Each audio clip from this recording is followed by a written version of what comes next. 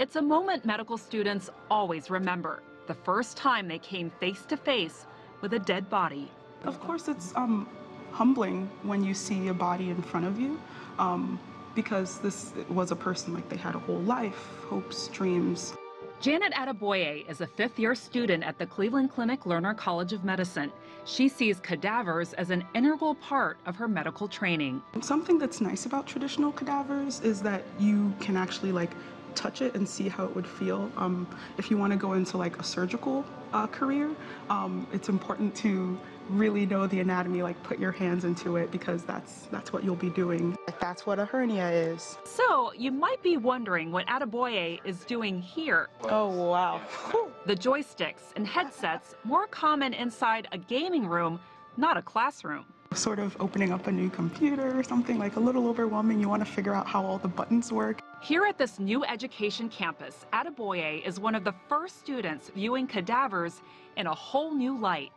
No, absolutely. You can see it right there. This is a 3D twist on getting up close and personal with patients. So we see here the large bone is the pelvis.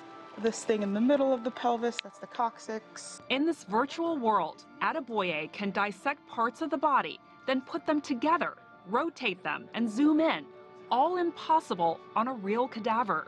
The technology relies on a virtual library of detailed images of the human anatomy. The pelvis might be the most difficult anatomy to see, so it's nice that you can just look right into it. Another advantage, the ability for anyone around the world to participate. Hey guys, go ahead and teleport to different positions so that she can see it from her perspective. Corey Heisenrader is president of Zygote Medical Education, which partnered with the Cleveland Clinic.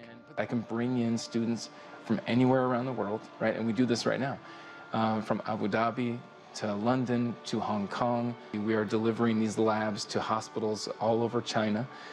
They have challenges right now with aging patients, right? And then also with a deficiency in healthcare professionals, a demand of nurses and doctors, right? So they are in great need of technology like this. It's like a jigsaw puzzle with Legos.